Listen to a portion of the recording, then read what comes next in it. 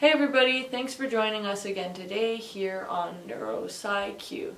If you're new to the channel, welcome. Basically, we are a channel that talks about topics in the neurosciences each week, and what we do is we help you increase your neuroscience IQ. So, in particular, today we are going to be talking about mindfulness and meditation. And while you may have heard things about these topics, such as the fact that mindfulness can induce feelings of calmness, it can help promote relaxation, reduce anxiety and stress, maybe you've even heard that meditation can help you increase your focus and cognition. Today we are going to be talking about some of these things, and we're also going to be looking at the topic from a neuroscientific view, in that we're going to look at the effects meditation has on the brain, and we're also going to look at whether or not meditation can have long-lasting effects on the brain in terms of structure and also function. So sit tight and stay tuned, because we are going to look at the neuroscience behind this practice.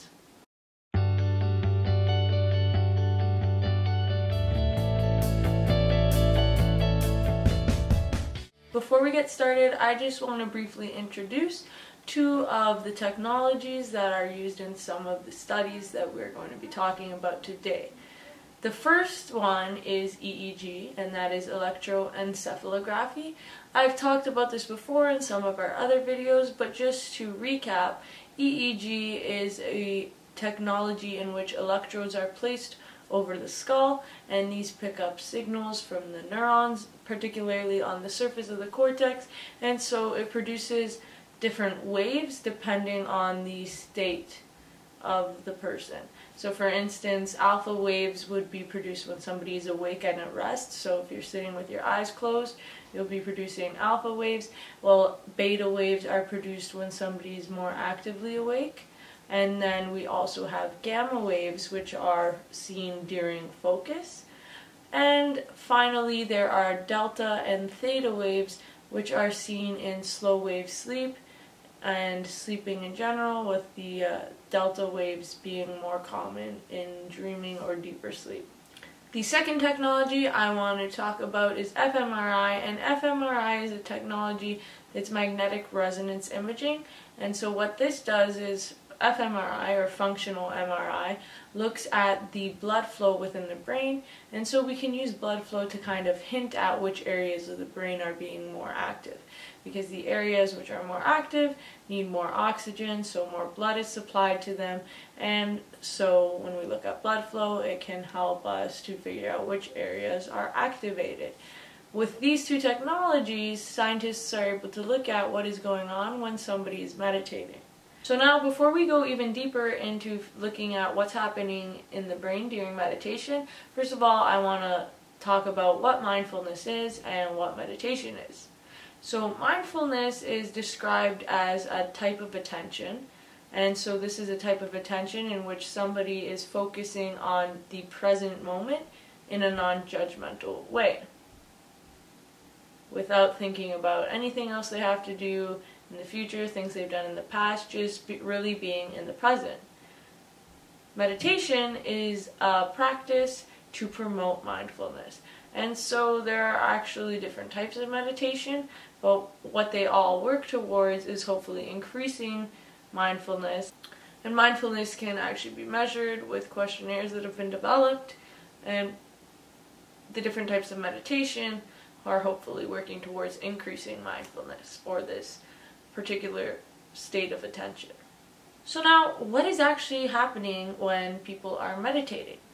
Well, first of all, with functional magnetic resonance imaging, scientists have looked at the brain areas that are activated while people meditate, and they've seen an increase in the activation of the insula, and the insula is a region that is shown to be involved with interoception. They see a decrease in the amount of activity in the medial prefrontal cortex and the posterior cingulate cortex. These two areas together encompass what is known as the DMN, or default mode network, and this is the network that is activated when people are distracted, For instance, when they have mind wandering going on, or when they are thinking of previous memories, etc., etc. Basically, they're not on task. So when people are meditating, there's some sort of cycle that is happening. And this cycle starts off with them being focused. While they are focused, there's activity in the prefrontal cortex. One example of a meditative practice is bringing attention to the breath and focusing on that. Now, for a little while, the prefrontal cortex will be active as the person is focusing on their breath. But we can't do that forever, and so what happens is mind wandering. In this instance, that's when you see the regions of the posterior cingulate cortex and the medial prefrontal cortex lighting up as the individual is distracted. Now, when we are distracted, we at some point become aware of the fact that we're off task, and so at this moment, that is when the insula lights up as the person is aware of their internal state. Finally, they return their attention and they shift it back to their breath, and that would be when the prefrontal cortex is lighting up again, as well as parietal regions with the shift in attention. So what has been seen is that with meditation, there is an increased ability of people to be internally aware of their states. So by training the insula to focus on when we have shifts in attention that are unwanted, this can be beneficial, and it's actually been shown that meditating can help people quit habits. And I know it's cliche, but a lot of people hear therapists say that realizing you have a problem is the first step. So with meditation, when you become eternally aware, you can become aware of these issues or habits you have that might be detrimental and find ways to fix them. A step further was taken, and there was a study conducted in which experienced meditators, so people who had been meditating for their whole lives practically, and non-experienced meditators were looked at in an fMRI. Now, during this study, the people were notified if they were off task or if their attention had shifted. So when the experimenter noticed that the focus had shifted and the DMN network was activated, particularly by looking at the PCC lighting up, they notified the patient that they were mind wandering. What happened was the individuals who were experienced meditators were able to shift their attention back faster, and they actually experienced less mind wandering as the task carried on. So they were notified that they were mind wandering, they shifted back, and they stayed back in focused attention for the remainder of the task. People who were not experienced with meditating actually would shift back and forth, and as the experimenter would tell them, they could shift their attention back to where it needed to be, but the mind wandering started again. And so this showed that individuals who didn't meditate habitually had problems staying focused, whereas those who were experienced meditators were able to regain their focus and keep focus throughout the task. In terms of EEG recordings, what was seen is that all the individuals start with their beta waves. They're in their awake state, their active mind, and the waves seen across the board are the same for all people who are in an awake state, and those are our typical beta waves. As soon as meditation begins, both experienced and non-experienced meditators fall into what is known as alpha waves, and these are for our awake but resting state of mind. Those who are experienced meditators were able to instigate gamma waves as well, and so these are the waves seen when we are engaging in focus.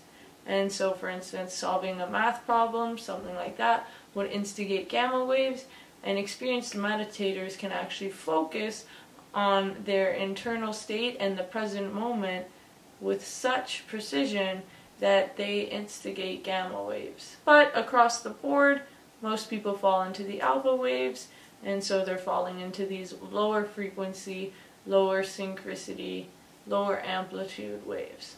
Now, of course, you're probably wanting to know what the long-term effects of meditating are, and so aside from things like reducing stress, reducing blood pressure, and benefits to overall mood, meditating can actually have long-lasting effects on the brain. In fact, people who have meditated for the long term are shown to have increased amounts of gyri on the surface of the brain.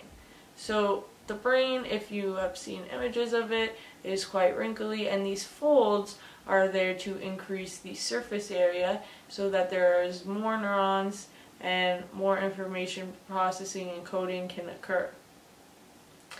If you have more folds, that could mean that you have more surface area, which could be associated with higher cognition. Another thing that was seen is that people who had meditated for the long term were shown to have increased white matter tracts and so increased connectivity throughout the brain. Another thing that was shown is that these long-term meditators showed less cognitive decline and less associated structural changes with aging. What was shown is that even the meditators had structural changes as they aged, but the structural changes were less, and at the same time, even though these changes were occurring, their cognitive scores remained higher, some of them even scoring higher than younger aged participants. Another thing that is seen with meditation is that the volume of the hippocampus increases. And so not only the volume of the hippocampus, but also the density of the hippocampus increases, meaning that there is neuroplastic changes occurring in the brain with meditation.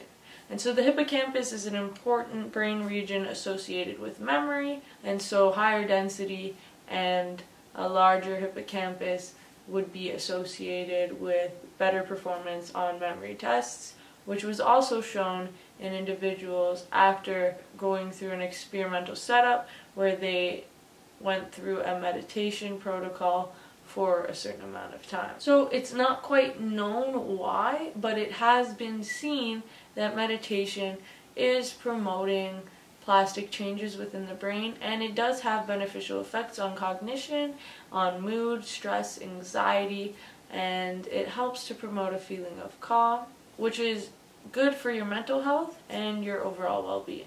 Now you're probably thinking, well, all this sounds good, but I don't have time to meditate. Where am I supposed to find a counselor to help me meditate? But the good thing is that there are apps that have been shown to have the same effect as mindfulness-based stress reduction therapy. And so these apps are shown to have the same effects as therapies where you actually go in and sit with a counselor who guides you through meditation. So you don't have to invest a lot of money into it, and it's something that can quickly change your state of being. Just 5 minutes a day can end up improving your cognition, your memory, and your overall brain health. So to recap, meditating can increase your interoceptive abilities, it can increase your ability to focus, and reduce the amount of daydreaming or mind wandering you experience.